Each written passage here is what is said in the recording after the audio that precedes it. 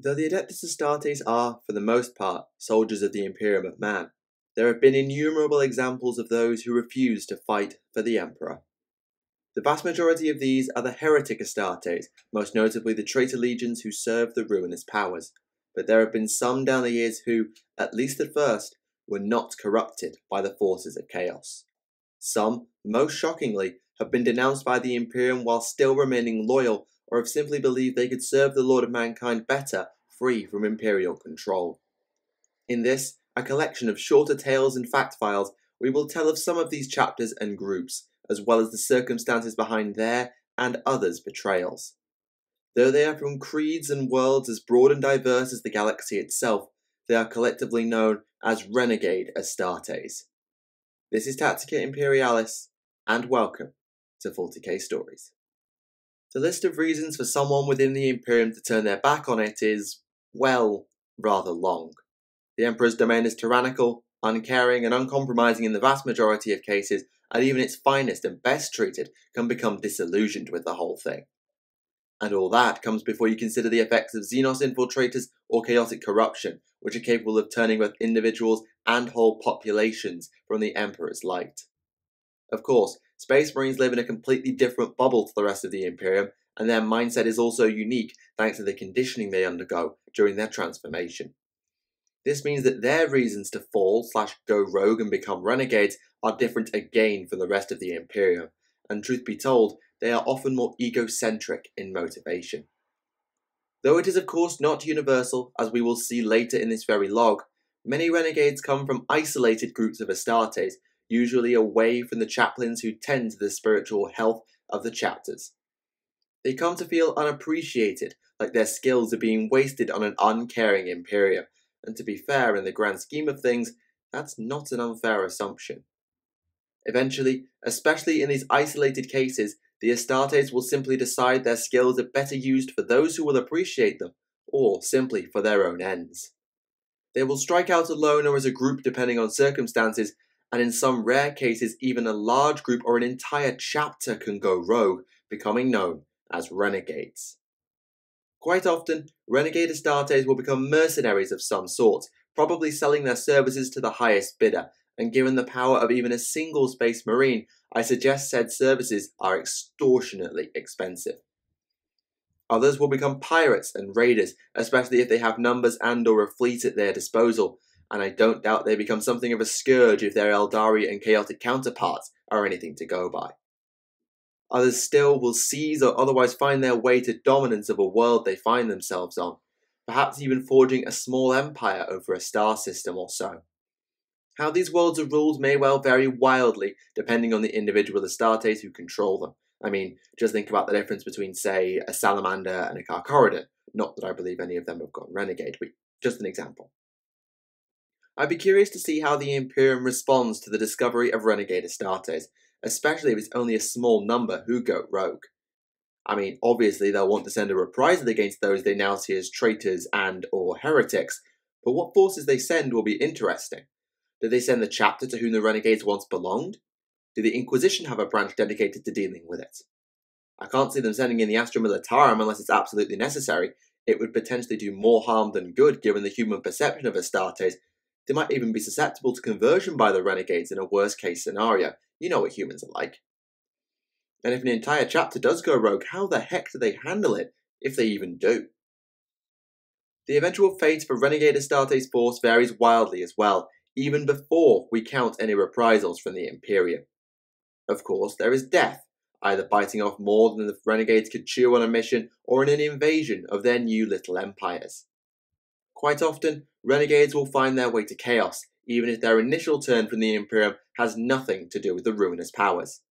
This is why the term Renegade is very often applied to Chaos Space Marines not part of the initial traitor legions, including the Red Corsairs we covered in a previous log who, of course, were not initially chaotic as the Astral Claws.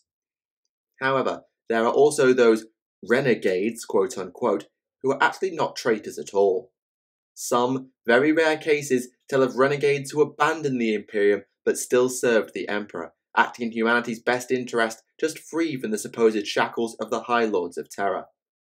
They will still be hunted by the Imperium, since, they ditched it to strike out alone, These not actually renegades will do the best for themselves and for the Emperor.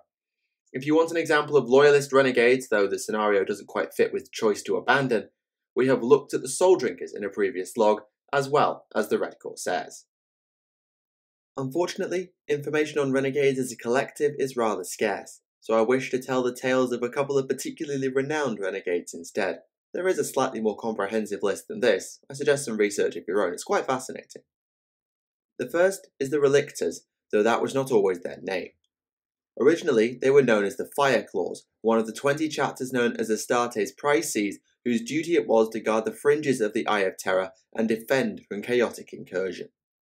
Their gene seed, oddly enough, is believed to be a mix of Ultramarine and Dark Angel, and since their founding in M36, they liaised closely with Cadia and other chapters like them, including the Black Consuls and the Excoriators. Things started going wrong following the appearance of the Space Hulk Captor of Sin near to the Forge world Stygia's 8. Incidentally, this is the world purged by the Death Watch for housing the Xenorites, if you can remember that log.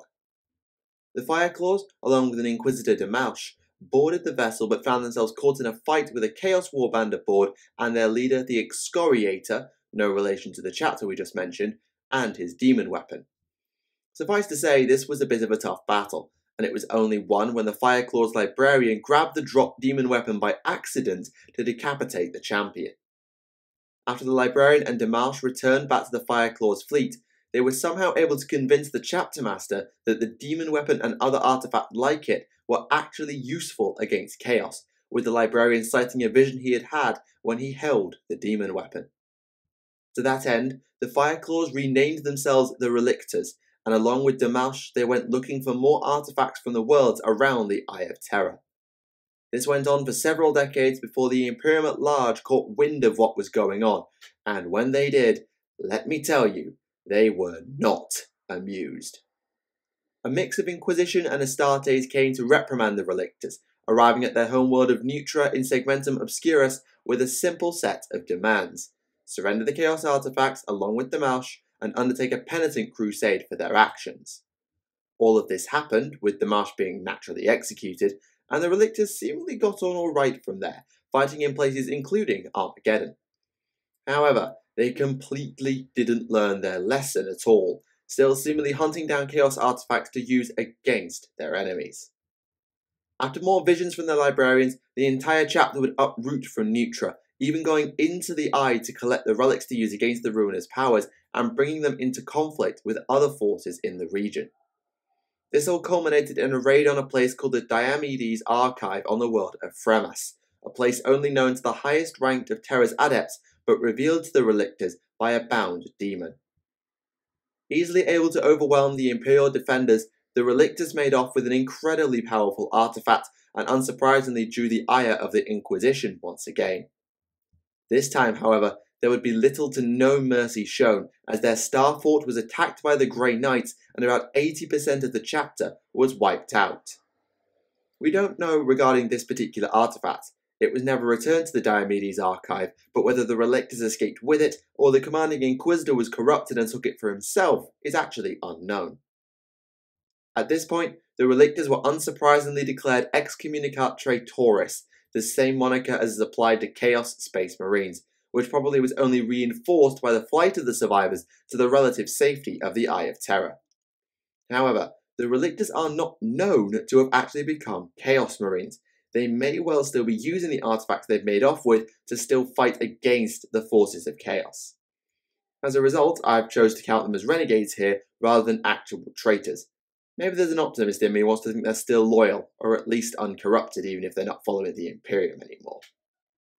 One might be excused for thinking the concept of renegades is a modern one, since all involved in the era of the Legiones Astartes were traitors or loyalists, right? Actually, surprisingly, wrong. A Space Marine contingent went renegade perhaps even before the Horus Heresy broke out, and had certainly gone by the time it ended. This force was an entire chapter hailing from the 19th Legion, the Raven Guard, known as the Ashen Claws. This 18th chapter of the 19th Legion was formed predominantly, if not entirely, of Terrans, and if you remember our log on the Sons of Korax, you will know this was a bit of a bad thing in the Raven Lord's eyes. Truthfully, Even before they became renegades, the Ashen Claws were feared by the Imperial army, due to a pre-Corax incident known as the Battle of Hell's Anvil on the world of Baratrum. It was their Shade Captain, Narat Kirin, who devised a strategy to break the Hell's Anvil fortress that their army had been trying to take for 5 years at that point. Said stratagem baited out the drone armies of the human defenders from Hell's Anvil, whilst the Ashen Claws, 2 other chapters of the 19th, and a contingent of Lunar Wolves would sneak inside and take the relatively unguarded fortress. This was a huge success, and after the 19th used melter bombs to destroy the plasma reactor and thus the fortress, the rest of Baratrum was won in short order. But the massive losses suffered by the army as distraction caused the Ashen Claws to gain a reputation. Serving in the army alongside the Ashen Claws was pretty much a death sentence. Suffice it to say, this did not sit well with Corax upon his rediscovery, and neither did the fact that the Terran legionaries were descended from, for the most part if not entirely, the techno-barbarians, slavers, brutal warlords, and generally people that the Raven Lord did not get on with. This distrust or dislike toward the Terran contingent of the Raven Guard came to a head at the infamous Battle of Gate 42, where a large portion of said Terran contingent was sent by Corax and was wiped out in a frontal assault under Horus's command. By doing this, Corax accidentally wiped out the majority of the warrior lodges and/or Horus loyalists within the 19th Legion, but he cemented his vision of the Raven Guard not long after by dispatching the Gate 42 survivors, along with others, on isolated crusades to the Ghoul Stars. These forces included, of course, the Ashen Claws, who didn't take kindly to their exile and abandonment for their efforts at Gate 42. They were left bitter, perhaps rightly so, and even when the Raven Guard was near annihilated at Isfahan 5, Corax never bothered to call them back to their homeworld of deliverance to aid in the rebuilding effort. As a consequence perhaps of this, or maybe even before it happened, the Ashen Claws abandoned the Raven Guard entirely and went renegade. They seemingly operated on the loyalist side to some extent, fighting against the Night Lords in the Nostromo sector and causing trouble around the now destroyed former home of the 8th Legion. However, they never held on to any of the targets they attacked. They pillaged them of resources and left, never fighting either for the Loyalists or the traitors. Their official status as renegades was only confirmed several years later, in the aftermath of the Thramas Crusade at the Battle of Desperation, yes that's a place, in the Ketesh system.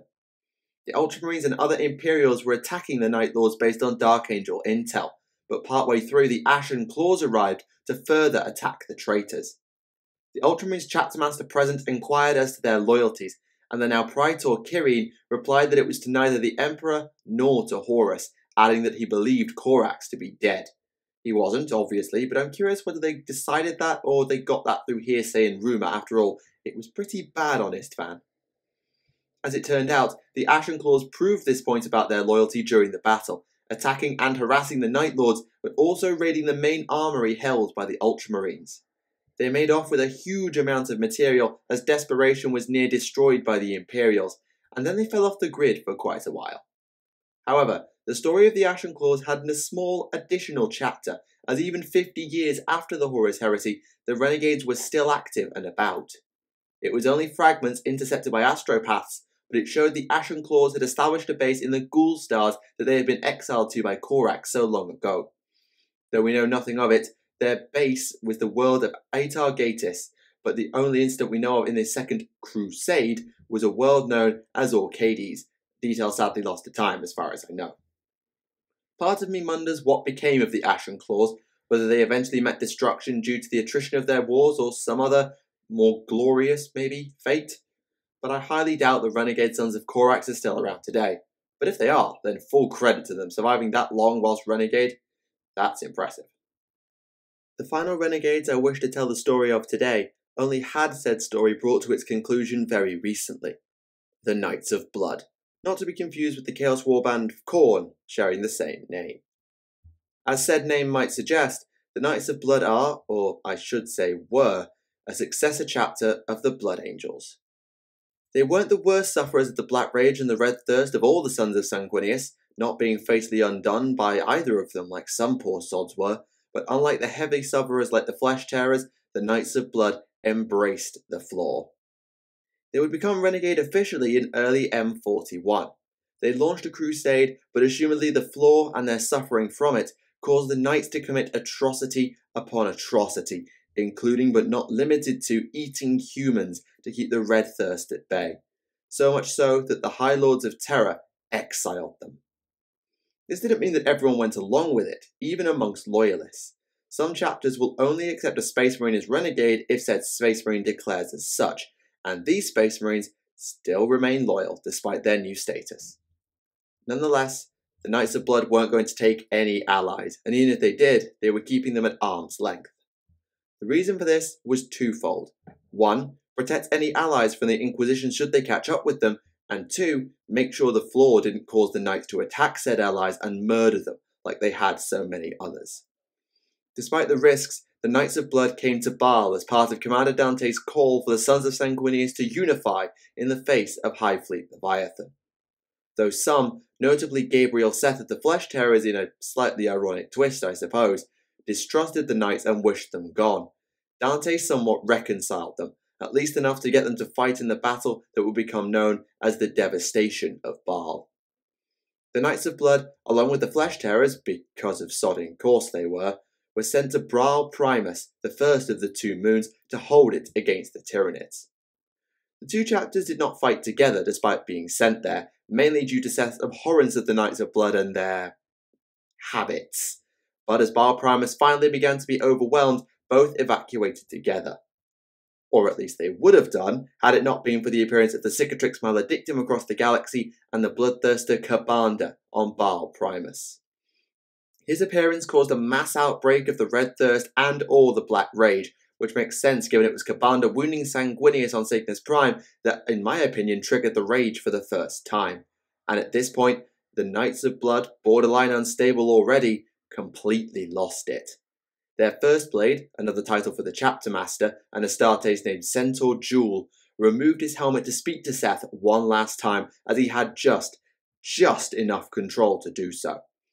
The efforts of the Knights to halt the thirst had mutated and damned them all the faster, and they now bore similar appearances to those within the Tower of Armorio, where those lost to the Black Rage on Baal are kept, aka they look like Death Company.